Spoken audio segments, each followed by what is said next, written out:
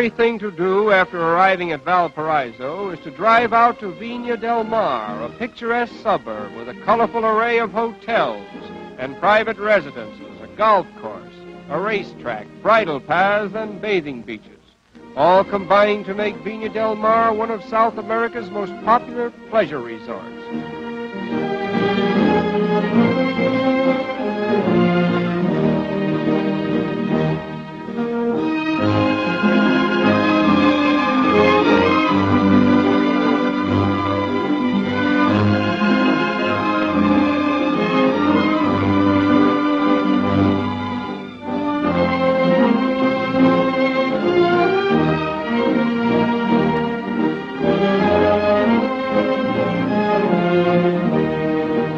At the casino, with its very sophisticated cosmopolitan flair, roulette and practically every other game of chance may be played. This imposing building also contains a library and a ballroom, as well as palatial dining rooms. Impresionante, Rodolfo, maravilloso. El video que estábamos viendo fue elaborado en 1937 y muestra este sector cuando nacía el casino de Viña del Mar. Tierra de encantos, dice, ¿eh? Expliquémosle a la gente más joven, Atilio, que en ese tiempo en los cines se daban estos cortometrajes publicitarios. Probablemente este video fue mandado a hacer por la industria. Video, no existía la palabra video, pero esta película fue mandado a hacer por la industria de los cruceros para incentivar los viajes por toda América del Sur. Se menciona Colombia, Ecuador, Perú, Chile e incluso Bolivia.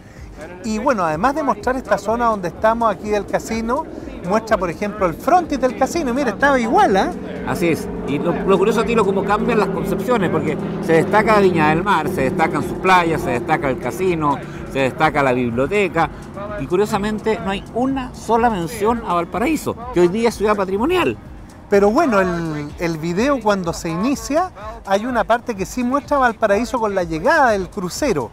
Y se ven algunas de estas tomas que estamos reproduciendo en este momento, donde se ve la nave llegando a Valparaíso. Y mire, si usted se fija bien, en la parte alta de Valparaíso todavía está despoblada. Así, pero no hay comentarios, me refiero a ti, lo que no hay comentarios específicos a Valparaíso, a sus calles con estilo inglés. Centró la atención Viña del Mar. Viña del Mar. Revisemos un poco más estas imágenes, porque miren, han pasado 76 años y los conceptos son los mismos. Viña del Mar, ciudad jardín y la industria de los cruceros.